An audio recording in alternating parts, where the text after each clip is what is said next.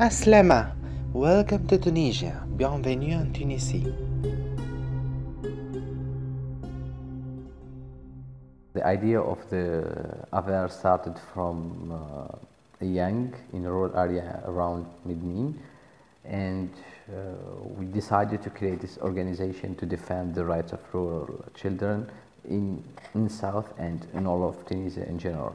And when we started after Tunisian Revolution 2011, we started without anything, just we have the motivation and the will to contribute in the transition democratic in Tunisia, and we want to change something for our community. And that's why we are based here in Medenine. But as activities, we try to include youngsters from different cities, and we are more open for all organization, whatever. Tunisia will fascinate you through its contrasts. A country with a millennial-rich heritage that in the same time confronts poverty in many regions. Bonjour, Lamia Sada, je viens de Medenine, la Tunisie. J'habite à Medenine, c'est le sud de la Tunisie, donc je trouve que c'est totalement différent du côté du nord. Donc le jeune cherche toujours à de métiers commerciaux, tout ce qui font de commerce en fait, des secteurs privés plus que étatiques. Après l'école ou après l'école en général, les enfants ou même le jeune, ils font des activités culturelles. Donc, déjà, la loi en Tunisie, il oblige de faire des activités culturelles l'après-midi, le vendredi, le week-end, en fait, les vendredis et samedis l'après-midi, des activités culturelles. Il y a aussi dans le centre de jeunesse, comme les maisons de jeunes, comme le complexe culturel, il y a des activités culturelles comme la danse, la musique, le théâtre. A country with a strong faith and tolerance towards people coming from other religions and cultures, that is also the place where United Nations counts over 5,500 young people that have been radicalized towards ISIS.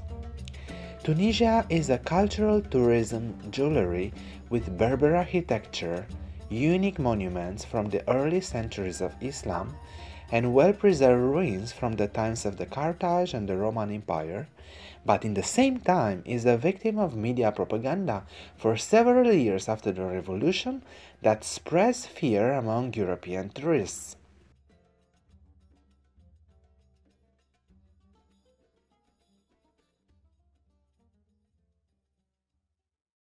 هذا كان في قديم الزمان غرف ليس للنوم ولا الوعي. كانوا يخزنوا فيه القمح والشعير ويجيبوا الجمال وعليها حامل القمح والشعير ويجوا لهنا للقصر هذايا يعملوا فيه مثلا سوق يبيعوا فيه القمح والشعير والواحد ومن بعد اللي يفضل يخزنوه هنا في الغرف هذايا يخزنوه أكثر الحال بتاعت وكان في قديم الزمان هذا على ثاني إيطاج وربع إيطاج تو معناها على ما قد طاحوا شوي وصار فيهم ترميم. There you go.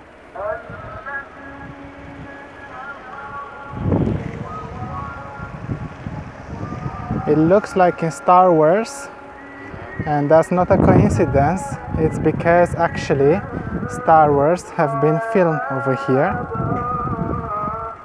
and a lot of cats around. So, hello Ali. Hello. Take the mic so that people can hear you also. Okay, hello everyone. I spoke a lot with the man over there in Arabic, Tunisian dialect. What did you find out? He said that this place is more than 700 years old, and it's a barbarian place. Construction, yeah. He said that one room is called غرفة, yeah, and the plural is called ksur. It's like a mini souk. They come with the camels from the Sahara and from the sea to buy their product and exchange product. And here we can also see the biggest mosque. Medenine. Young people from Romania and Tunisia are different and similar in the same time. So if you believe that in the south of Tunisia there is not so much opportunities for young people, when you arrive to the capital, the things are changing a little bit. There are several places that are supporting the networking and offering space to freelancers and for startups. I had the chance to visit Startup House in Tunis, and they have nice facilities here. I will show you a little bit around. There are nice facilities here. I will try not to disturb the people. Just take a look around.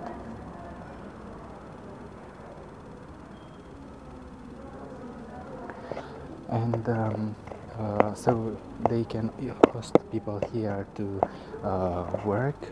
There are individual offices, there are common spaces. Also, you can come here as a resident, or you can choose for a different, choose another package that is offering you the possibility to come here and work with your team.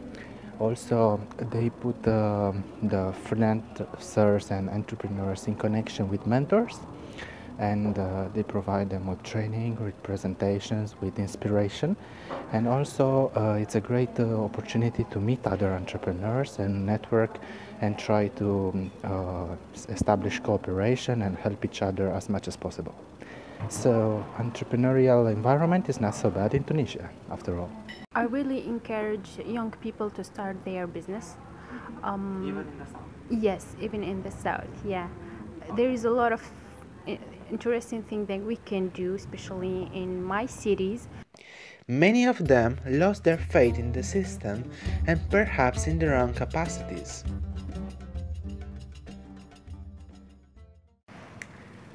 So, we are here with Surin.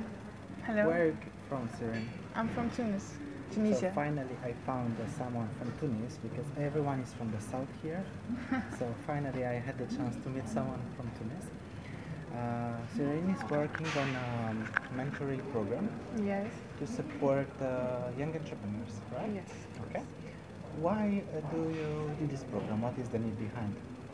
So entrepreneurship in Tunisia is very important nowadays, since people are starting to taking more initiative, and we will have to promote this kind of programs to encourage people take these initiatives. So it will have the mentors, they will need the experts to ask them questions, and overall it will help them develop a more efficient program and a more efficient mindset and vision for their startups. This is why the empowerment programs run by AVER in Tunisia and GEYC in Romania aim to tackle youth unemployment in innovative ways through social entrepreneurship, freelancing, and creative expression.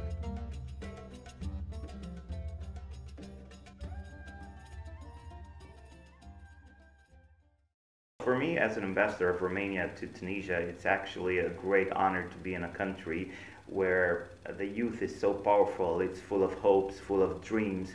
It's a youth that actually made a revolution in 2011. This year, in 2017, we're celebrating 6 years from the Jasmine Revolution, which was the revolution that started the Arab Spring.